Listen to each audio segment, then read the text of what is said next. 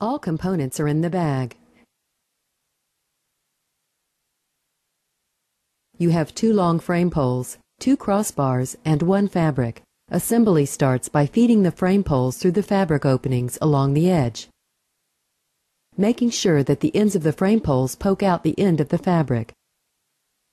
This gives you the room to feed the frame pole into the other end of the fabric. Now you pull the fabric back onto the ends of the frame poles so it's tight. Next, you do the other frame pole on the opposite side of the fabric.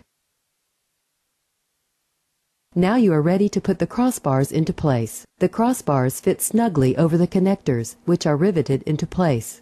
Next, you pull the crossbar over and pull the frame pole away, so you can fit the connector onto the end of the crossbar. Now you are ready to start using the Sunbounce.